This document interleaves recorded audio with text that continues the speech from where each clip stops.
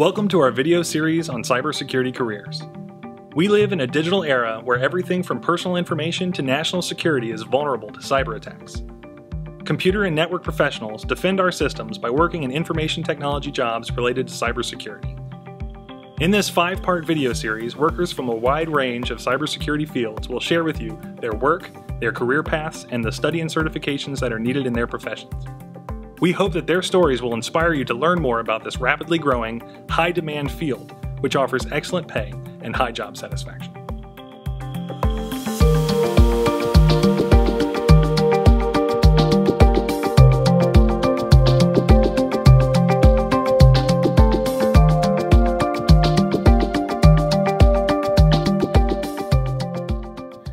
Hi, I'm Ron Ross. I'm a fellow at the National Institute of Standards and Technology, or NIST as it's known.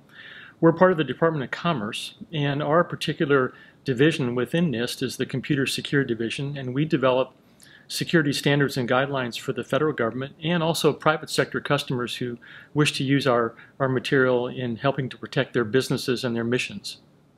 Cybersecurity is really, really important today for so many reasons. If you think about it, we have smartphones and we have tablets. We have computers that are being pushed into everything today. It's making us more productive. It's giving us unbelievable capability.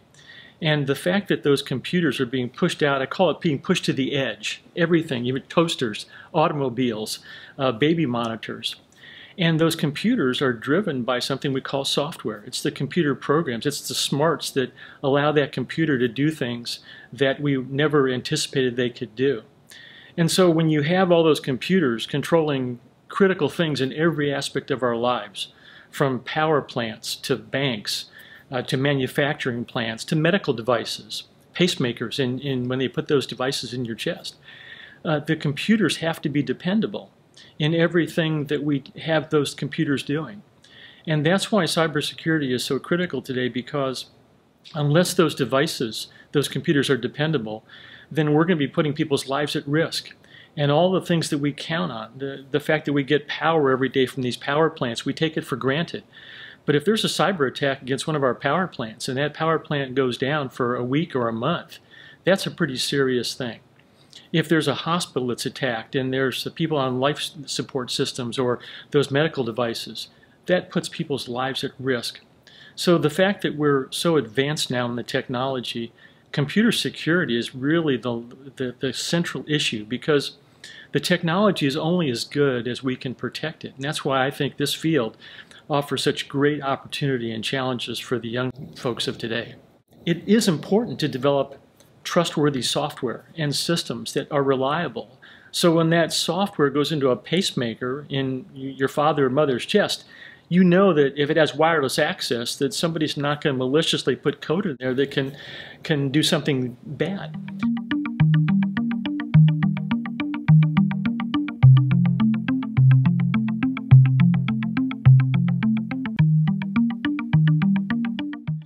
The great thing about a career in cybersecurity is it's relevant in every sector. We talk about the critical infrastructure sectors.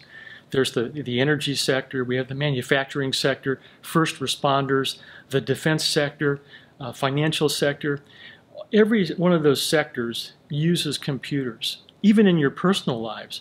So choosing a career in cybersecurity, you can work in any sector, because one thing that's very clear, we have a significant shortage of talent in the cybersecurity industry today.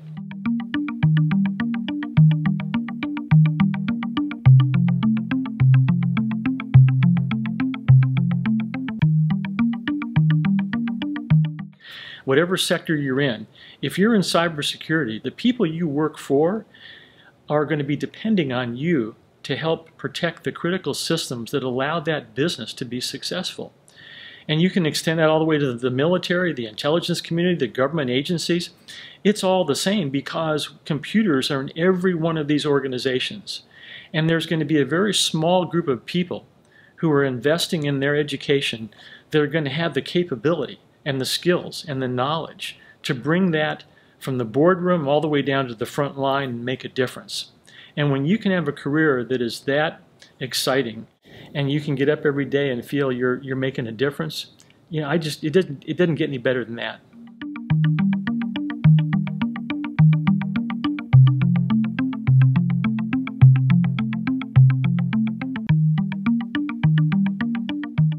I'm Bill Newhouse. I'm from the National Institute of Standards and Technology. I am the Deputy Director of a national initiative for cybersecurity education. You might hear the term Internet of Things. More devices, more data. Well, it turns out if we don't protect that data, we are not necessarily making the best use of it. We're not helping our own businesses. We're not protecting our privacy. We're giving opportunities for bad things to happen.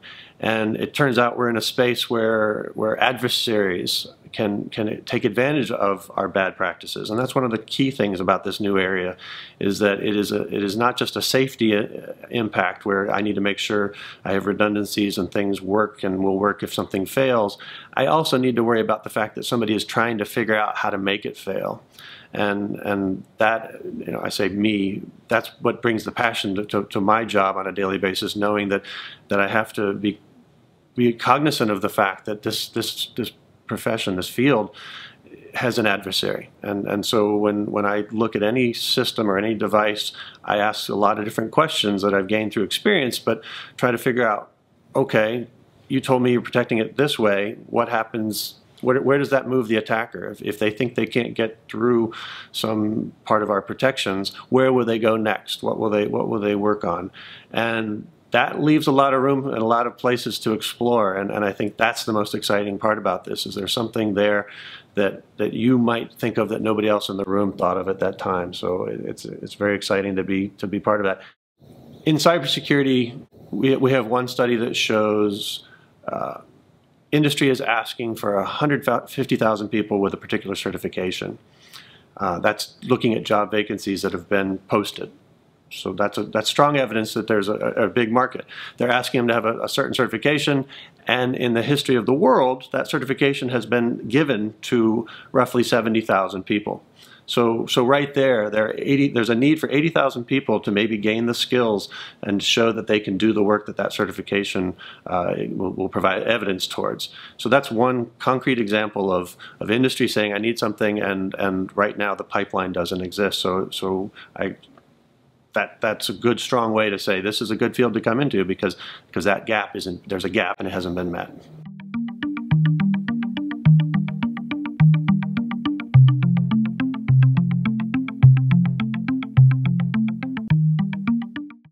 So we've created the NICE framework to help define the workforce.